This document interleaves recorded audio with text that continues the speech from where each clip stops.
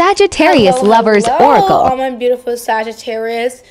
Whew, I am going to do your guys' reading. The filter is killing me, but anyways. As always, a little bit of spray.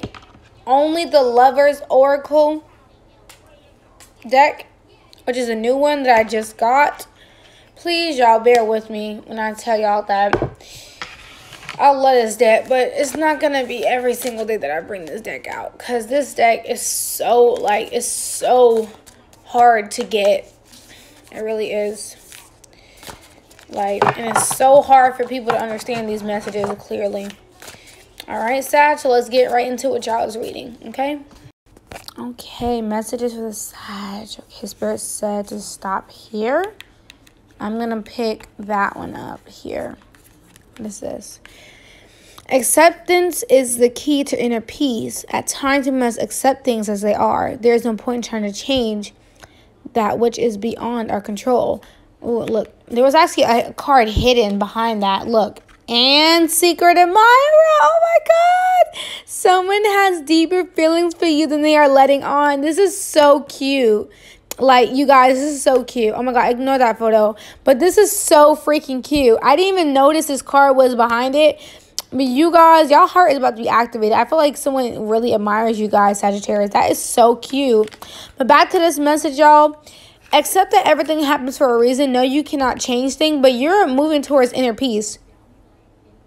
I feel like your third eye chakra is about to be activated. What else? What else? I'm going to take this one. Oh, look. Surrender. Ooh, at times we must surrender to the old before something new can enter our lives. So you must surrender to the now and then understand the law of polarity, the dark side and the light side.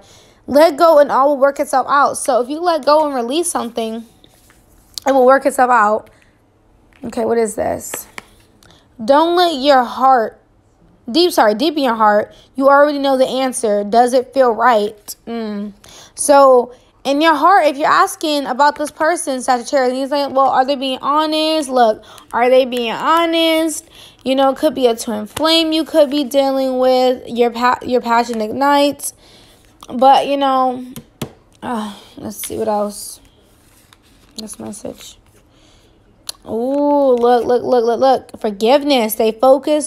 Stop focusing your energy on the past. Your life is too precious to waste you create your reality by what you think and dream and imagine. So I feel like Sagittarius, you're the one who is creating this for yourself. Look, and embrace.